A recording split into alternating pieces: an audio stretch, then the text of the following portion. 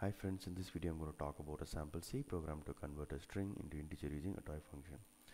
Suppose there is a string that you wish to convert to integer. You can pass it to Atoi method. Atoi method is a library function.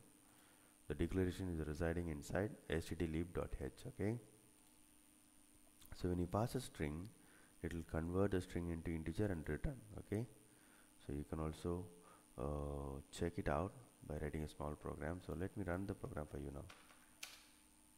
So here it says it has given the result, string is this and integer is this. So using Atoi we are able to convert string into integer. Thank you and all the best.